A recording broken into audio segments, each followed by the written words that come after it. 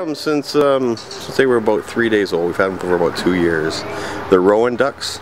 They're a domestic fowl. And we got them from the co-op out in Harrow. I had a farm out in Amherstburg up until October of 2010, and we had a couple of ducks, and then we got a couple of ducklings, so they keep the ducks, you know, as a family. And now we have the 2 males left, and obviously somebody complained that, and so in the bylaw says that we have to get rid of them. We'd like to keep them if we could. They're not a menace to anybody, so they're well taken care of. They're well loved.